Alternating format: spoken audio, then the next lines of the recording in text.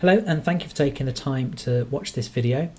It's one of a short series of videos which we'll be looking at layout on the VLE, and this particular video looks at the way you can lay out individual content areas.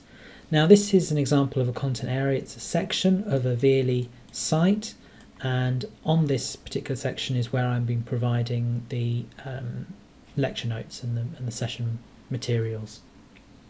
There are two types of layout for this area. The first type is item based, where we have a series of items, and the second type is folder based. Now the item based layout has some very common elements all the way throughout, and these are designed for two reasons. First of all, to make the content easy to find, and the second reason is to make the content easy to engage with. Now we need to make things easy to find. We're not assessing students on their ability to find information on the VLE. And the VLE is the first point that students go to access this information. We provide their lecture notes in advance on the VLE. So if they can't find those lecture notes, they're not going to be able to engage with the lecture notes and not going to be engaged with the session. So actually making this content very straightforward is a key part of the use of the VLE. And it's actually something that I think can improve attendance potentially as well, as I'll discuss later on. So within an item, every item has some key elements. The first one is the title, and you can see here this title has very clearly the week number at the start and then the title of that session. Numbered sequences are particularly useful where you have a student using a screen reader. That's a piece of software which changes what's on the screen into a speech output. So visually impaired students use screen readers, and some dyslexic students will also use screen readers as well.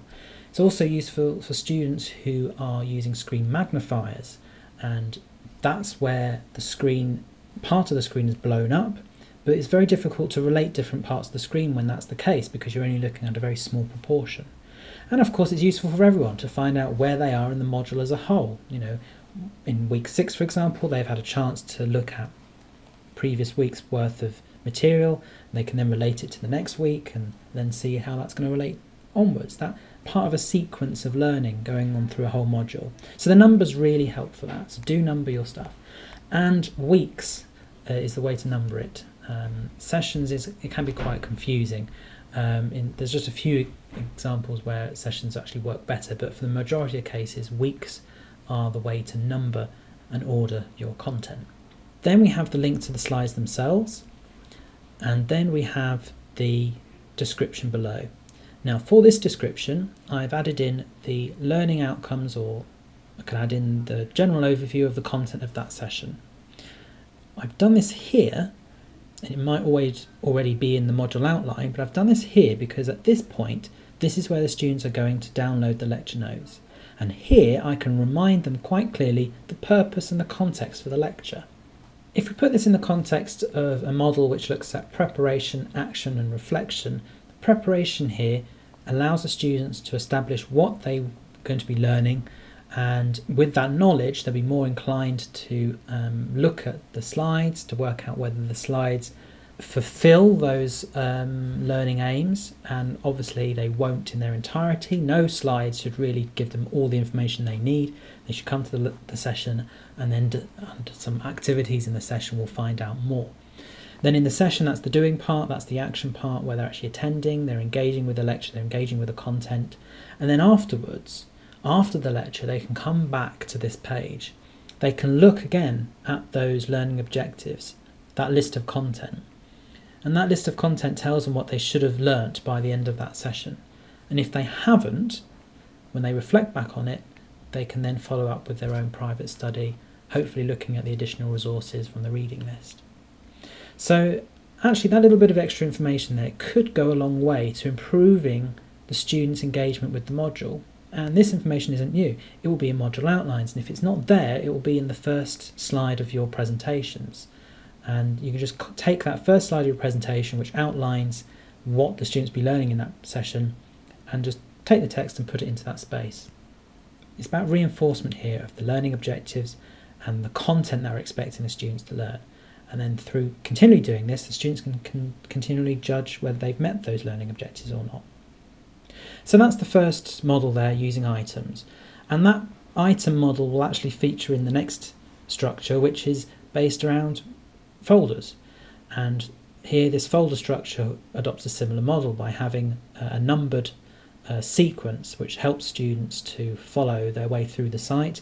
Now the folder structure is particularly useful where if you've got a lot of items like this, perhaps you've got a lot of items where the description is very long, instead of trying to present all that information at once on the screen, what you're doing there is you're actually reducing the likelihood of that being read by the student. By presenting too much, the students won't read it. And this actually comes from usability studies of the way that people engage with the web. And you'll be the same, I'm sure. If you look at a website, you don't read everything. You just hone in, or try to hone in, on what's relevant to you. You're sniffing out the key points. So if you've got a lot of detail on your one page, then a lot of it's going to be missed. So by using a folder structure, you can hide a lot of that detail until the student actually wants to focus their attention on it. And using the folder structure allows you to do that. So within a folder, let's just have a quick look in here. You can see that I've actually started my folder with a learning aim for the week and the learning objectives for that week. I've then created another item which will be the lecture slides, for example, and I've got an additional resource that follows underneath. So in the folders, you've actually got an opportunity there to bring together the lecture, the seminar, and additional resources. And in this space, you can provide the explicit link between each of those. Providing that link between those and potentially what students are also doing in independent study or in online activities. Bridging those links between online, independent study and in-class activity actually makes the module feel more as a whole. And ideally, within each week anyway, you should be linking as to what's gone previously and what's going to come up next. This is particularly important when you're doing team teaching, because often some of the criticisms we get of team teaching is where every week is seen quite separate from the previous. So finding a way of sort of bringing everything together within a week and then linking those between the weeks, particularly with an overall context for the module, is going to be important. So that introduction area there can actually be used for that. It could be saying, well, this particular week is relevant to the module because you would have seen in previous weeks this, and now we're going into more detail, or this is how this particular week builds upon it, or is different from the previous weeks. So you can use that area to introduce the module. And because the VLE is the first place that students will engage with the material, because they download the lecture notes from here, and they will revisit the VLE when they relook at the lecture notes later on, having that information there could encourage engagement of the learning materials. So here is a folder structure. Let me just show you now how we can create a folder structure. So I'm going to go back to the sessions area, and I've got my edit mode on at the top already. You can see that at the very top right.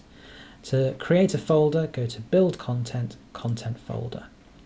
Put the name of the folder at the top, so let's create one for week 3.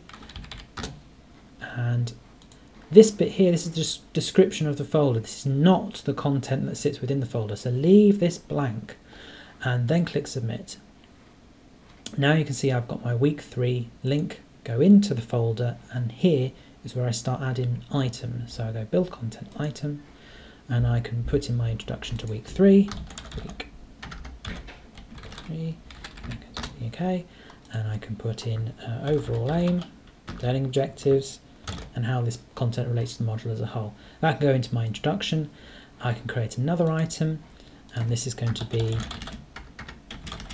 my slides. I'm going to put my summary of content in the description, browse my computer and upload my slides. And I can continue within this folder as I see fit with different items. So what I would do is one item relates all to the lecture, perhaps another item relates everything to do with the seminar, another item relates everything to do with a learning activity or some additional readings afterwards. So that all goes in there.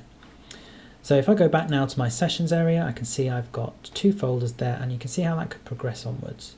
Now you might at this point by thinking, well, there's a lot of work here. Well, there isn't really. All this information you have already. You have that description, you have that learning outcomes and the content of the lecture already within module outlines. And if you don't have it within a module outline, you'll have it on the first slide of your presentations. the one that where you start off your session by, this is what we're going to be doing today, and then you go and do it, standard sort of lecture structure. That slide there, just copy the text out of it, put it into that section, and that'll be fine. So as I said, you might be wondering, well, how does this actually make an impact with students? And I can tell you now it does, and we've got evidence to prove that within the department. On every module evaluation form, there's a question which asks students to agree or disagree with the statement, use of the VLE has supported my learning understanding of this module.